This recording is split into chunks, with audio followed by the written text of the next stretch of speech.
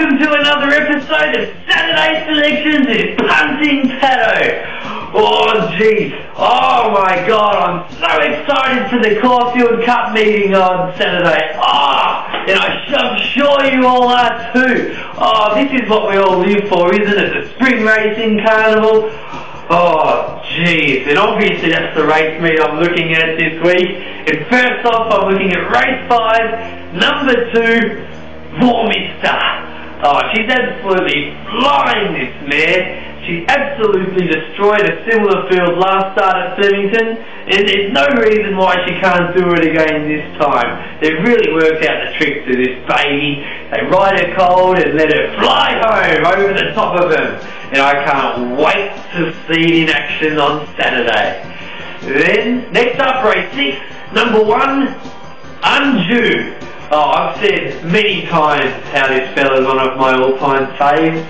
1,000 metres is his 1,100 metres? His favourite distance, and loves Caulfield, and he loves the firm track, which I think we're guaranteed to get. He really does look the winner for mine. Then I'm looking up race 8, number 8, the Caulfield Cup, Maldivian. Look, I know he's a short price favourite. I've tried to find something to beat him, but look, fellas and ladies, look, I can't. Look, this fella's been aimed at this race since day one. He's racing like an absolute champion. He's waited to win, and I think he will win. And I can't wait to watch this race. It is going to be an absolute beauty. Oh geez, in particular I'm looking forward to seeing how Maybe Better goes, and also Eskimo Queen. I think she'll run a bottler too. Then I get the time for Pattos Puffer, and I'm going for race 7, number 4, Sulacra. Oh gee, Friedman's is having a bit of a lean time of it, isn't he? Look, I think that Sulacra can bounce back into some form and win this race. And 2,000 metres at Caulfield really is his go.